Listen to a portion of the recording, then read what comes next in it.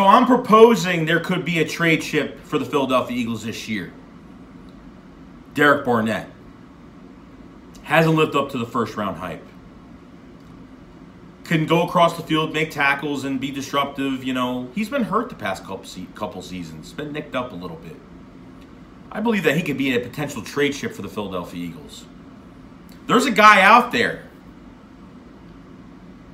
Genard Avery, that we acquired from the Cleveland Browns. We traded a 4th-round pick at the trade deadline in 2019. Howie Roseman at the end of the year press conference said that Genard Avery was not supposed to even hit the field this year too much. This past year in 2019. He was supposed to have an offseason with the Eagles and then get better. He will have a year left on his contract next year, this coming year in 2020. Genard Avery could play outside linebacker. He can play defensive end. He can blitz. He can cover. He's a Jim Schwartz type of player. He can move around. He's a defensive end with linebacker background, a linebacker with defensive end background. He can shuffle. Derek Barnett really can't do that. I know in 2018 they started putting Derek Barnett in coverage. You know, he started dropping back as a defensive end. But potentially, this could be something that actually happens. Genard Avery has been working his tail off. Has been working his tail off. If the Eagles have enough confidence to keep him at defensive end, they put him in. I forgot what game it was last year. When they put him in a game, I forgot what game it was.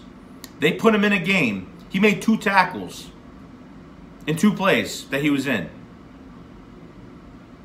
He did. I think he deflected a ball. He went in and made a tackle in the backfield on the running back. I forgot what game it was. It was absolutely amazing. It was nice to see that he looked productive out there. He looks strong, looks tough. The Browns fans weren't happy about this trade at all, period. That Philly got a winner. That Philly got the jackpot with this guy coming to the Eagles.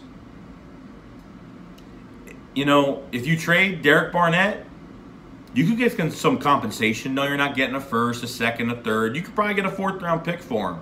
And maybe if Howie pushes it, maybe he can get a 3rd for a young, striving player. For what Derek Barnett has accomplished, he has done some good things. He has made big plays for us. He was a big part of that Super Bowl run. He made some good plays.